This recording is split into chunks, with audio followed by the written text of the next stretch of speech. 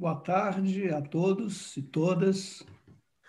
Eu tenho o enorme prazer em dar início ao terceiro encontro anual da Rede Nacional de Ciência para a Educação, este ano na modalidade inteiramente remota, e agradeço a presença de todos.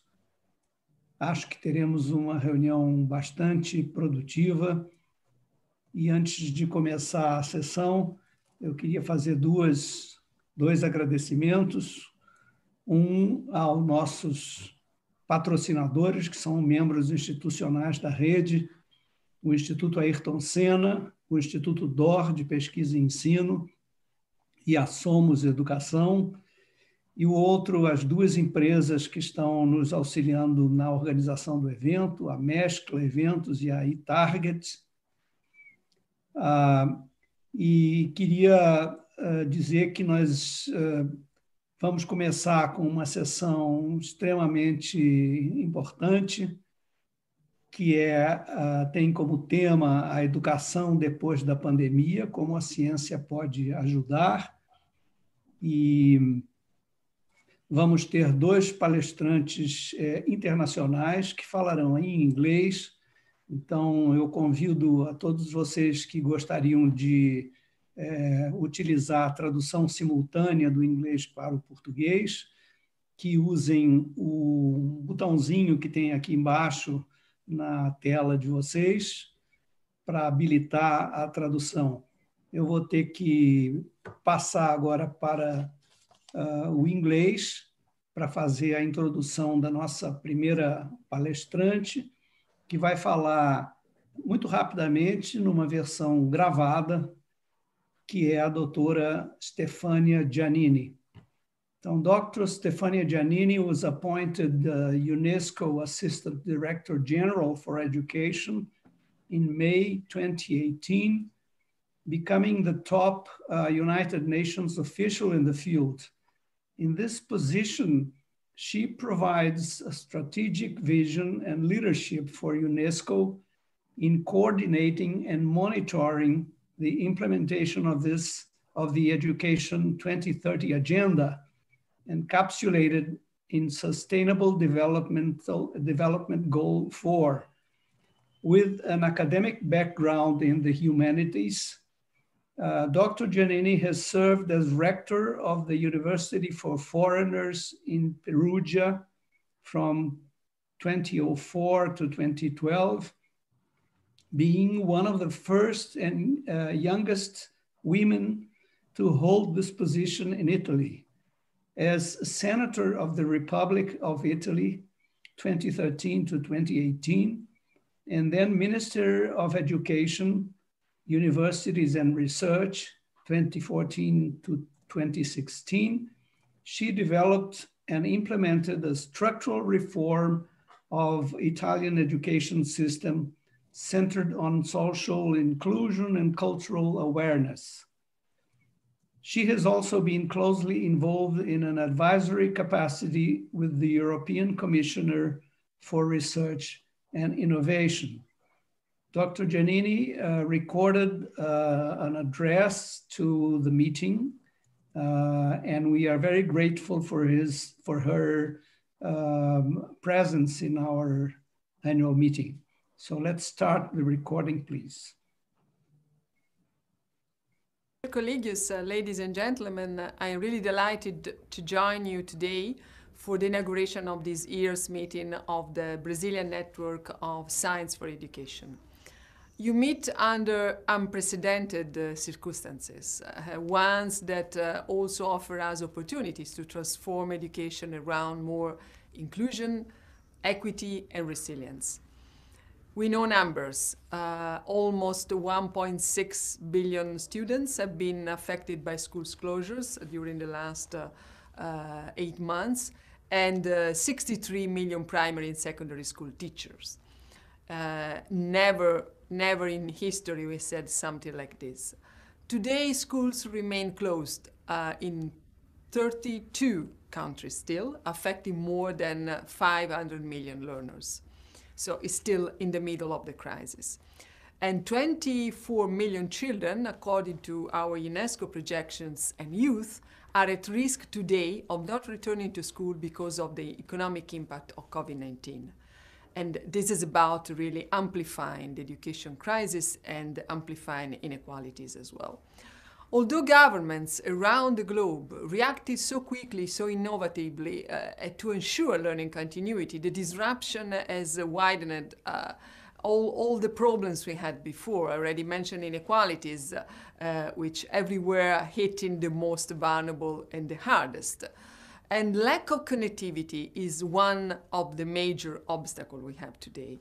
Over 500 million students have no internet at all, and half the world's households have no computer. That means to be out of the game. The scientific community has the key role to play in this response to the pandemic. Evidence, data are key to assess learning losses and mitigate them. Innovations is just key because learning environments will become a hybrid with a mix of in-person and remote learning. This is something you already could see in many countries of the world. And this implies new pedagogies and tools. And this implies, let me say, a new mindset, a new way of learning and teaching. The role of social and emotional competencies in learning must gain greater recognition, more than ever now that we are relying on technology, as a paradox, I should say. Most importantly, teachers must be fully engaged for the educational recovery to succeed. Well, going forward, looking at the future, at the near future, research, policy, and practice must be interlinked to design and implement effective learning solutions that work for all learners, especially the most disadvantaged. You remember the last education GEM report, UNESCO GEM report, all means all. UNESCO provides a platform to share best practices, support capacity building, and encourage policy dialogue.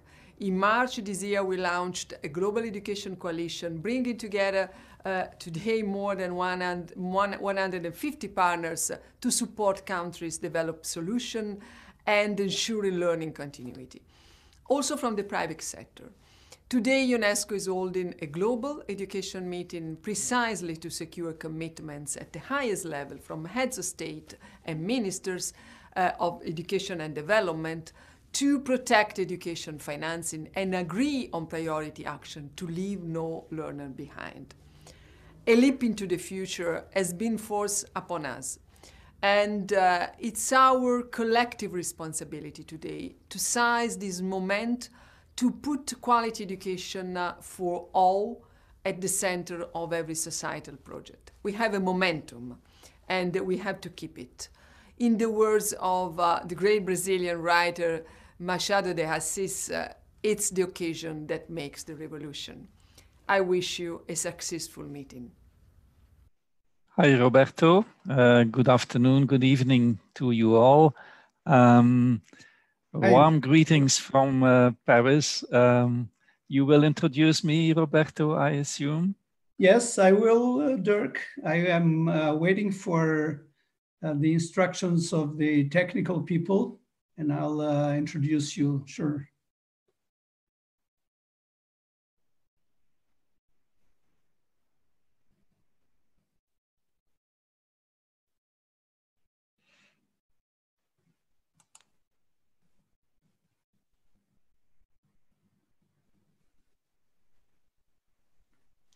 Well, let's start the second part of this opening session. I now have the great pleasure to introduce you Dr. Dirk van Damme. Dirk is a PhD from Ghent University, and he is a senior counselor in the Directorate for Education and Skills of the OECD in Paris, and acting head of the Center for Educational Research and Innovation. Before joining the OECD in 2008, he was professor of educational research in Ghent University, Belgium, and comparative education at Free University Brussels, Belgium, and visiting professor at Seton Hall University at New Jersey, USA. He was counselor for several Flemish education ministers from 1992 to 2000, general director of the Flemish Rectors Conference, and chief of staff of Minister Frank van der Broek from 2004 to 2008. He published extensively on educational quality assurance and evaluation, and was a board member and expert to various quality assurance agencies and international organizations. At the OECD, he is supervising and promoting work on educational technology, the assessment of social and emotional skills, and innovation in education. His current interests are the science of learning, comparative analysis of educational systems, lifelong learning, and higher education policy and evaluation. DIRK was speak online directly from Paris, and we are very thankful for his presence among us. So I pass the word to him immediately. Thank you very much, DIRK, for your presence. Thank you so much, Roberto, for your kind introduction, and I'm very pleased to join you tonight. I always like to be with educational researchers, being an educational researcher myself, and even if this meeting is virtual and I cannot engage in personal conversations with you, I still like to be here and to give you my address. Let me share my presentation. Okay. Oops.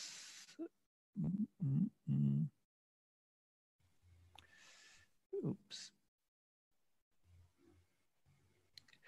Okay, I would like to focus my talk tonight on what we learn today in the international community about education and the impact of the pandemic, the COVID-19 pandemic, because I think this is a huge opportunity for educational science, educational research. And I will come back to the challenges that we can help to solve being educational researchers towards the end of my talk. I think it's needless to say that the COVID crisis is really disrupting education. I think education in the world has never been disrupted to this extent. And that's also what the previous speaker, Giannini, has mentioned. This is a really serious crisis. Brazil is very heavily hit by the crisis. You know that much better than I do. I just look at the statistics, and with over 5 million confirmed cases, and I downloaded the most recent data yesterday from the WHO, and 150,000 dead people because of Corona. You are really one of the most hit countries in the world, together with the United States, India, Russia, and etc. So this crisis, this pandemic is hitting your society and your economy extremely hard. In education, as you know, UNESCO is monitoring the school closures. In education, we have seen a first wave of school closures in the spring, at least the spring in the Northern Hemisphere, including Europe. But in many countries, school closures are still happening. And I understand that in Brazil, it's now a rather mixed reality, with schools being closed in some provinces and municipalities and cities. Others are partially open, but the number of students affected in your country is extremely high. We speak about 52 million students that are hit in total by these school closures on all levels of education. So this is quite significant, very serious, and it will have a huge and lasting impact. The situation in your country is a bit different from other countries. As I mentioned, in Europe, we have had a first wave in the months between March and May, June this year. Some countries have really been heavily hit, like Italy, Spain, my own country, Belgium, but also countries like the Netherlands, the UK. And we have had then a rather calm summer with low levels of infections and hospitalizations. But we are now seeing a very significant surge again, what we call the second wave. And we don't know yet how serious it will be. In Brazil, you are still experiencing a very long first wave. So the first wave is more stretched, is very heavy, and you have not really yet recovered. And that's the same for some other countries in the Southern Hemisphere, like South Africa. Unfortunately, looking at the data that the OECD has, and especially the data from PISA 2018, we know that some education systems were really not well prepared to cope with this disruption. And Brazil is one of the countries which really had not the kind of situation in education that would allow it to be resilient in this crisis. Let's look at a number of indicators. First of all, and these data come all from PISA 2018, the access to a computer to do schoolwork, either at home or at school. Brazil is one of the countries really at the end of the chart, with almost a bit less than 60% of students that have access to a computer to do schoolwork. It doesn't mean continuous access, but can be sporadically having a computer to be accessed at school or at home. But you see also the enormous cleavage, the enormous spread between students in advantaged schools and students in disadvantaged schools. This is a second very important theme that I would like to stress, which is the enormous increase in all indicators of inequality in education. So the crisis has really amplified all kinds of indicators referring to educational inequality. And in Brazil, this is very pronounced. You have an education system which is hugely unequal, and the crisis is, of course, amplifying this. Another indicator is the number of digital devices for instruction that teachers can use for instruction. Here, Brazil is really at the far end of the distribution among countries. Only a bit more than 20% of schools or 23% of students are enrolled in schools where there are sufficient digital devices for instruction. So this means that when schools are closed, teachers do not have easy access to computers to move to digital education, distance education, e-learning, etc. Another indicator is what we call the second digital divide. The first digital divide is about infrastructure, access to computers, connectivity to the internet. The second digital divide is with regard to skills and competences of teachers. And here again, Brazil is not doing well.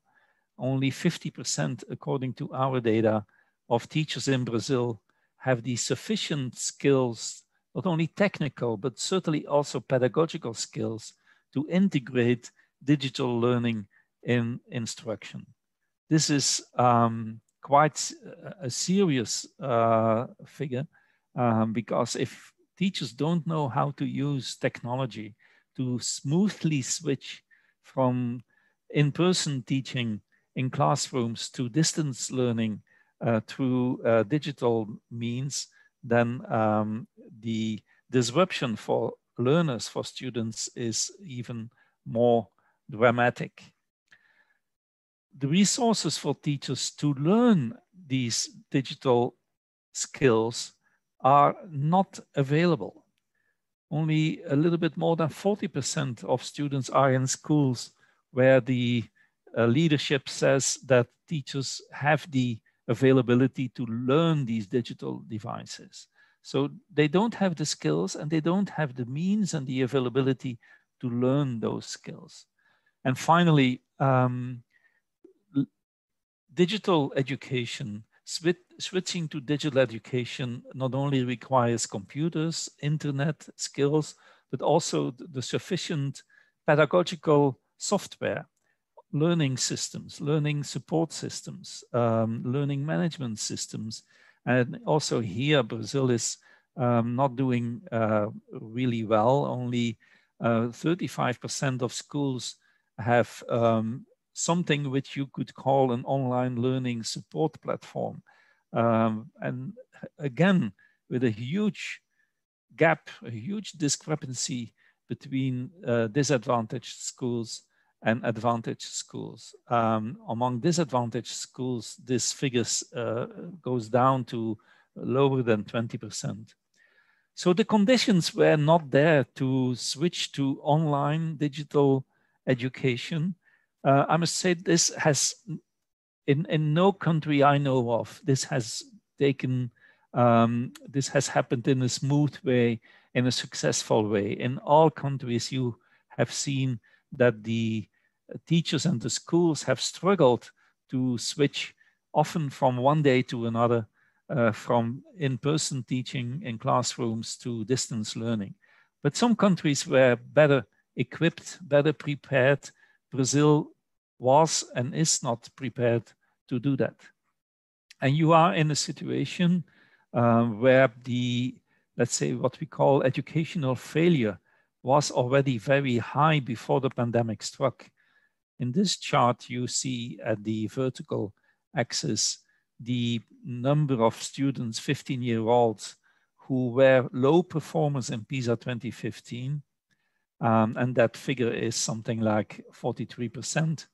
43% of 15-year-olds were low performers in PISA. And on the horizontal axis, you have the number of needs. Needs are a very important indicator on how well education links to the transition to the labor market. The number of people who fall between school and employment, who are neither in employment nor in education, and those people we call the needs, this percentage is really very high in Brazil as well. So that means that 15-year-olds who leave school, who are dropouts, who don't leave school with a decent qualification, don't go smoothly into the labor market. So your educational track record wasn't very successful even before the pandemic struck. We did a survey at the OECD together with Harvard Graduate School of Education to understand very quickly. We did this survey in April and another one in May, June, what kind of strategies that countries were deploying to cope with the immediate impact of the crisis. We call these strategies contingency strategies. And actually the picture that this survey provided was quite positive. We were positively surprised. I don't have specific data for Brazil, so I just give you the average across 36 countries where we received responses from. responses from teachers, from school principals, from ministries, etc. And the picture that emerges from this first chart is that actually everyone in education has done an utmost best, really went the extra mile to make sure that the pandemic did not hit too much the students. So everybody did everything possible to help. And the contingency strategies that schools deployed were actually well planned, well executed, well managed, and especially developed in a collaborative manner, including teachers. This is actually a little bit surprising, but you see the same thing also in the health sector. Health professionals also did do and are doing everything possible, even sacrificing their own safety, their own health, their own security to help patients. The same happens to education.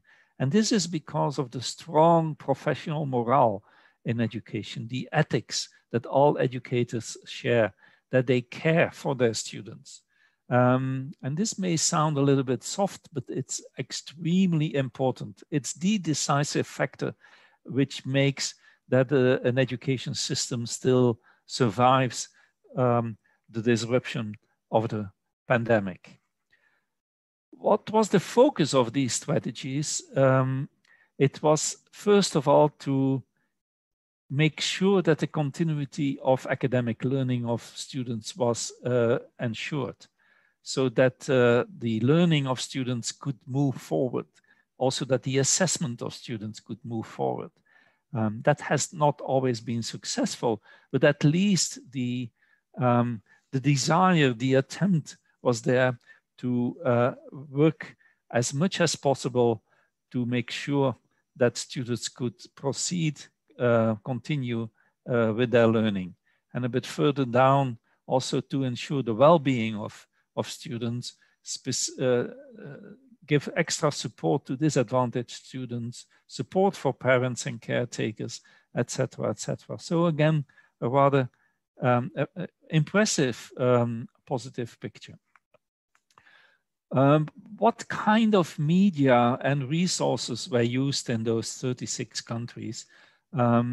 Online instructional resources, of course, online instructional packages, but also some, let's say, communication and media tools which many people would consider to be outdated, like educational television and even radio.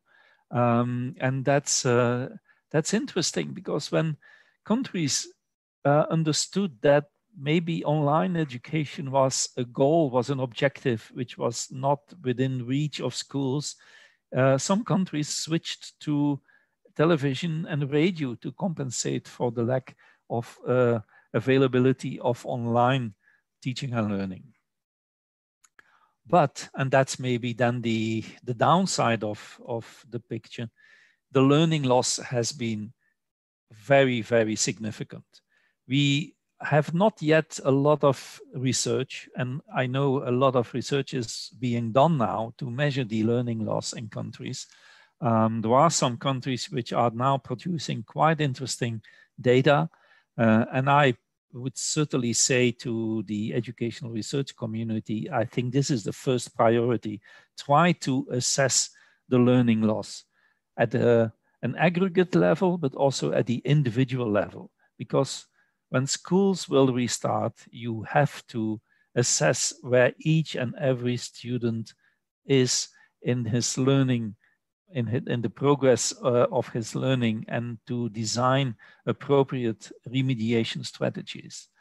So the learning loss, these are data from an interesting study in my own country, one of the first really serious studies, and you see that a 0.2 standard deviation loss has been noted. This is a quite serious loss. A 0.2 standard deviation is more or less equivalent to a half year of schooling in mathematics. But you also see the distribution over the whole range. So the most serious loss was at the left side of the chart, where you have the lower performing students. The well-performing students experienced much less loss in their learning. They were better capable of coping with digital education. They were better able to self-directed learning. But it's the more vulnerable students, those who already suffered, who really were confronted with the most serious loss of learning. Another chart, this comes from a survey in the UK. It's not a real measurement. The previous chart was a real measurement of performance of students. This is an assessment which was done by teachers. And you see in this chart the inequality aspect. So in disadvantaged schools, in the most deprived schools with the purple bars, you see that the learning, the least deprived schools with the purple bar, the average learning loss is between 2 and 3 months, whereas in the most deprived schools, the learning loss goes to between 3, 4, even 5 months of learning.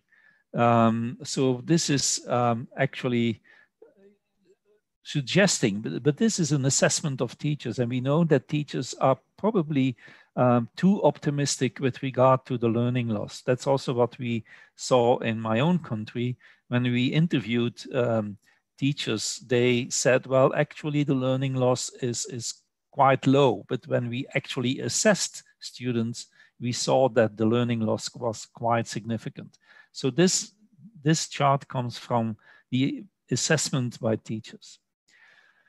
This is an interesting chart from a just published study in the United States, which is about digital learning. And again, differentiating according to the income situation of the family. So the economic family background. And you see that when schools were closed mid-March, and schools had to switch to an online platform, and these data come from a mathematics platform which is very widely used in the United States, the Zern platform. It's a kind of automated tool for mathematics teaching and learning. You see that the students from well-off families, well, they did cope rather well with this switch, and they were able to move to independent studying and learning on this platform with quite some success. So the chart shows the number of exercises that were completed successfully online. But at the bottom of the chart, you see the bottom 25% economically of students which really suffered, and they did not cope well with the switch to distance education and online learning. That's something that we see in all possible surveys and researches which are now being published. This enormous inequality gap, which is really exploding. Many schools even lost track of students. They could not identify. I guess that this is also a situation in some schools in Brazil, that some students just disappear from the radar. Some are within reach of schools, but they don't have an effective learning process. So this is quite dramatic. We need much more adequate assessment and measurements to really understand what has happened and what is happening during the COVID crisis, and to understand this enormous problem of inequality. I am sure that we will still have to face, and probably in Brazil this is also the case, that homeschooling, digital learning, remote education will still be with us. I'm coming back to that because that's an enormous challenge for the research community to quickly redesign the teaching and learning environments in order to empower schools, empower teachers and learners to move to this new reality. This homeschooling, remote education, digital learning will still be with us, and we better make it better for our students.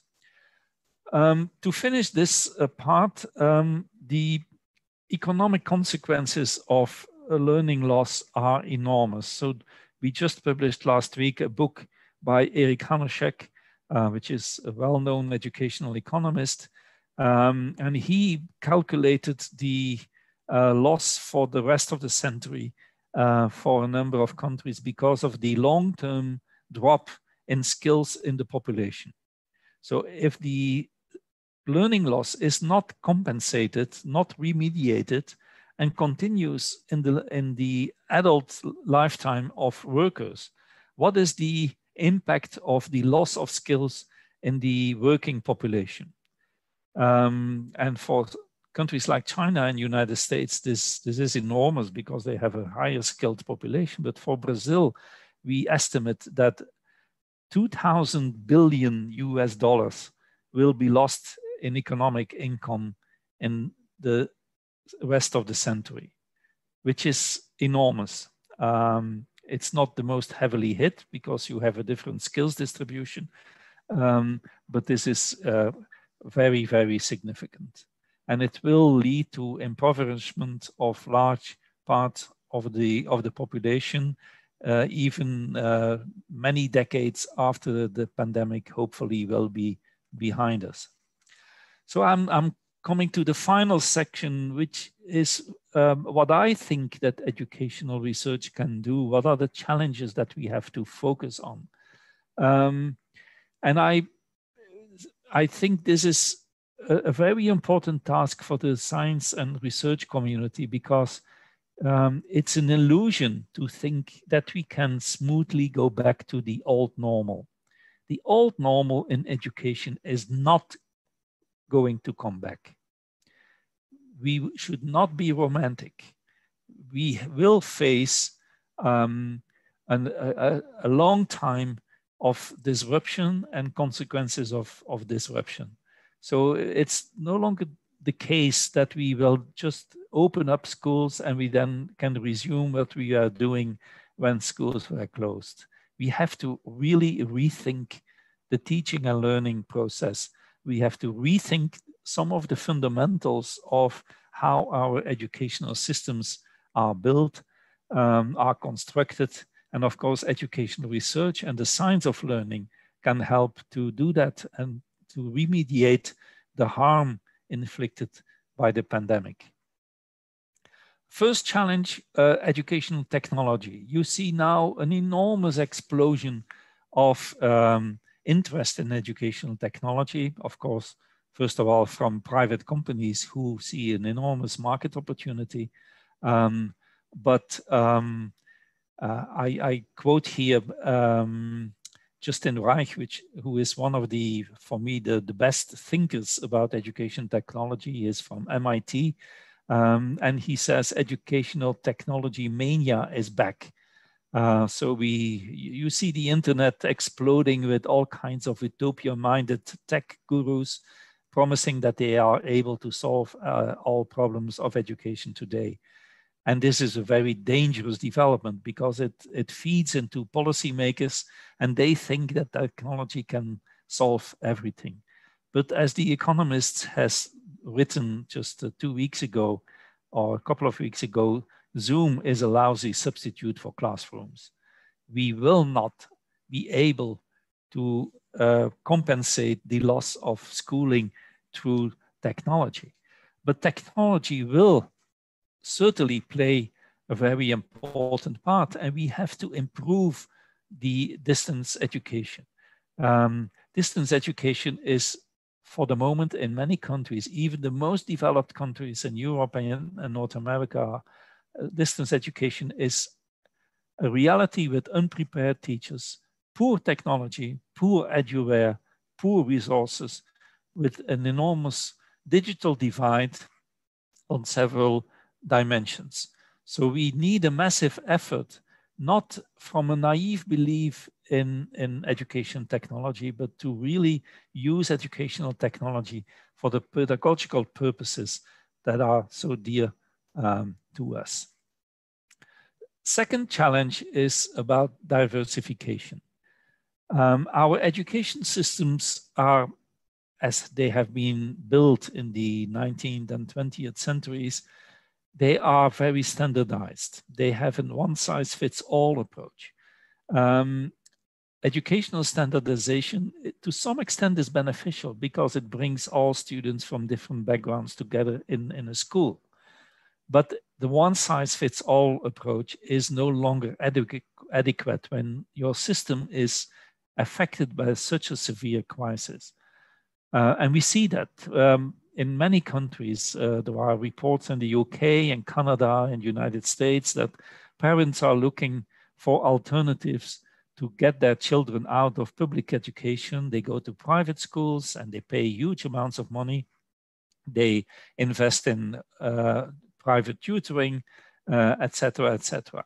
So we will have the risk that education moves to a kind of two-tier system with the rich, and that's of course already a reality in Brazil, but it will only be amplified because of the pandemic, that the rich will pay for excellent education and that the poor remain in public schools. What do I mean with diversifying? The pandemic is hitting every single student in a different way.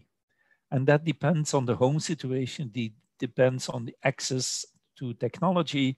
And we have to design a very personalized approach, informed by learning sciences, enabled by educational technology. You have so many interesting tools now to help schools to do that, learning analytics, learning management systems, etc. So we have to redesign the teaching and learning environments, not to just rebuild schools after the pandemic.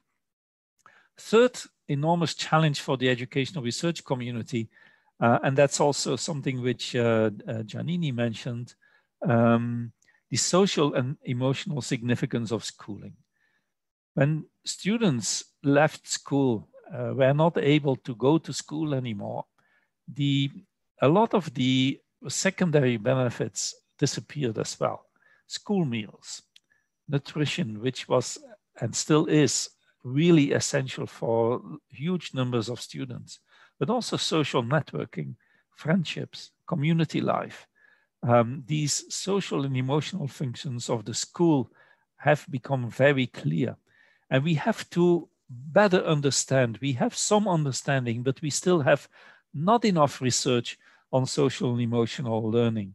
And I say this with great pleasure to a Brazilian audience, because we have worked in the past with Brazil on developing several interesting research projects on social and emotional learning.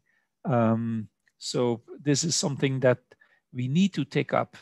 And even if I have made a case for personalization and individualization in learning, excessive individualization of learning is also a risk. Education, learning is a social process. It's a social happening.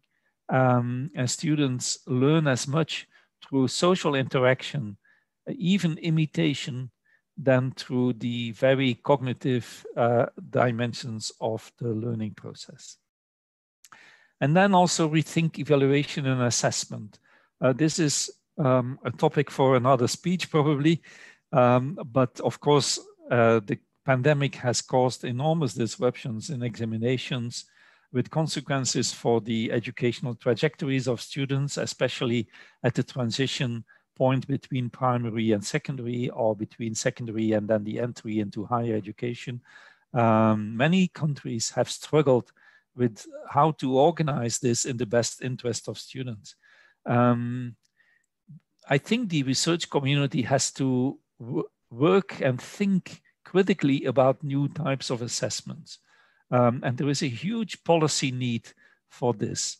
Many countries are wondering whether I'm speaking now for the Northern Hemisphere, whether the end of year examinations in June 21 will take place as they should take place. Countries which have these huge national exams like the UK with the GCES and France with the baccalaureate, or Germany with the Abitur, they already are thinking, well, we are not going to have the opportunity to do that in the way that we are used to do that.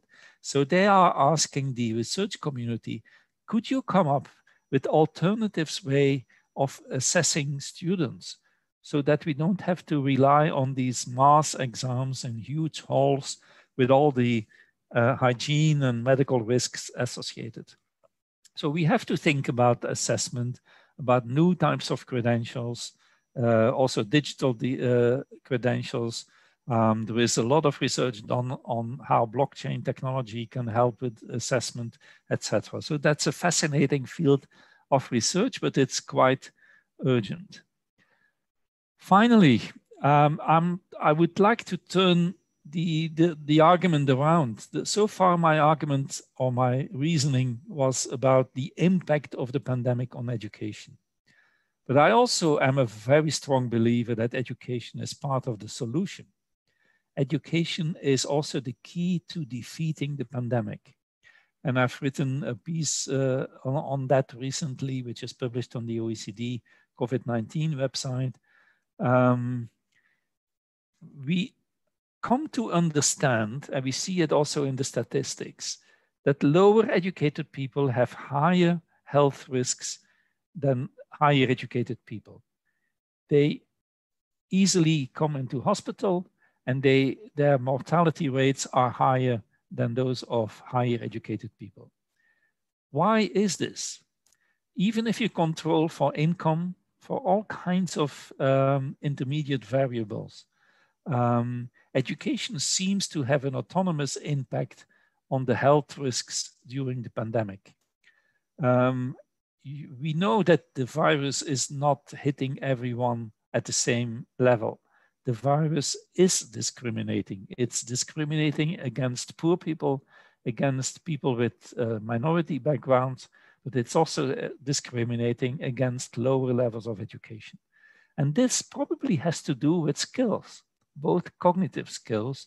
If you have to understand the health risks, you have to understand the messages coming through the media and through all kinds of communications about how to adjust your behavior. If you don't understand that, you are not motivated to adjust your behavior. I'm just giving you one example. The virus follows an exponential curve. Not many people really understand exponential statistics very well.